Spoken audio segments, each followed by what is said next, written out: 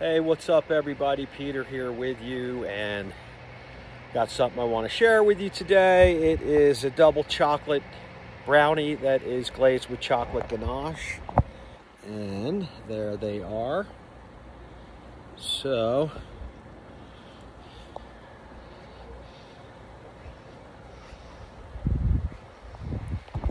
and you know, it's kind of like a fudge brownie. Yeah, I take it's got eggs and then sugar and cocoa powder, and then it's got butter and very high quality chocolate that I melt the butter and the chocolate together. I mix the cocoa powder and the sugar with some vanilla, add the eggs, whip that up pretty good, and then I pour in the melted butter and chocolate, and then I add my flour and baking powder, and then I just mix that into a smooth consistency, and I bake that at about 325 for 25 minutes or so, 25-30 minutes, and so that's how that goes. And then after it cools, we knock it out of the pan, and then I made a chocolate ganache, which is heavy cream and chocolate and a little bit of glucose or corn syrup, whatever you have to that helps give it some elasticity. So,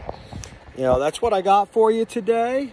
Hope you like that. You know, if this is helpful, I'll leave the recipe in the description box. Give me a like, subscribe to the channel. I do have a book coming out here, hopefully in the next couple of months. It should be published, so look for that, and I'll keep giving you heads up on that. Thanks a lot. Have a great day. Bye bye.